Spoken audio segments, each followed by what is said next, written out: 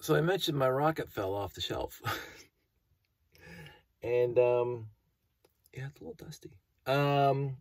Actually, it's not too bad in the smashed to pieces part. I think there might be some internal damage because a lot of these things are not fitting nicely anymore.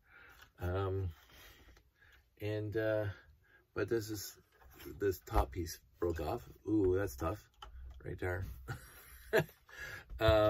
And this guy, I don't know if this is supposed to be on here. I honestly don't know, because this guy was also laying on the couch, so I don't know what he's from. I honestly don't know, because there's nothing down there. And this guy as well, I don't know. Looks like, oh, it might have come, yeah, it came out of here. So I go this, so this thing goes like that. Yeah, you can see.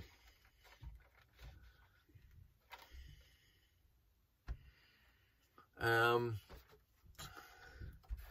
got off lucky. It was missing some of the tail fins too, and I put them back on. I'm gonna say, let me just get this thing. Oh, this thing.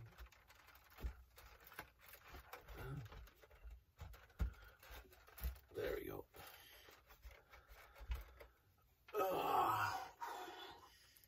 I'm gonna say that this set, out of all the, oh, something's loose inside. I can hear it. So, more stuff broke. There's pieces that, I don't know where that's supposed to go. Oh, so yeah, it landed on top of the couch. I rolled off the shelf and onto the couch. That's always happens. I don't think this piece is part of the set. I have to look at it because I don't see where it would go. Anywho,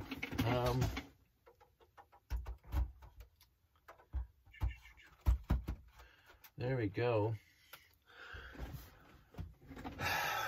Oh, back to this. This set, there we go, was for me, besides Classic Space, I'm gonna have to say, as a set in and of itself, was my most favorite set that Lego Company ever put out. It is so perfectly perfect.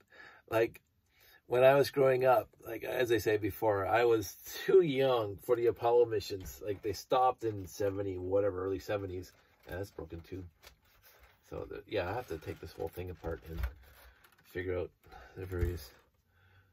This thing is not sitting properly. So the Apollo missions were done before I became, like, really cognizant of space missions. I mean, I was watching Star Trek, and I was watching Space 1999, and I was watching whatever. But it wasn't until, like, the late 70s when I really got into, like, you know, and I still watch Star Trek, and then Star Wars came up. By that time, the Enterprise is being rolled out of the hangar. So the shuttle, the space shuttle for me, was my most influential part of NASA in their entire existence, the space shuttle program. I was glued to the set on Columbia's first watch. I was glued to the TV when the Enterprise was doing the aeronautics off the back of the 747. I was glued to the first bunch of shuttle launches. I was like, oh, this is the best thing ever. And I was sad to see it stop. And again, I understand why it stopped, but I was sad to see it stop. So, but retrospectively, obviously, I loved Apollo 13 as a movie. I loved Neil Armstrong. I loved all that stuff on the Apollo 11s. And the Saturn V, it was, for its time, the most complicated piece of machinery on the planet. And I think that this Lego set does it justice. Now, there are people out there who are rivet counters who say that the Saturn V model made out of Lego had some woeful deficiencies compared to what they could have done. And I see that in almost every build from the Lego Ideas line, where the designers don't get exactly what they wanted in the final product's release. And it is what it is. For me, this is a perfect set. It's one of my most happiest sets. The build is utterly fantastic. I loved building it. I found the techniques for building it were,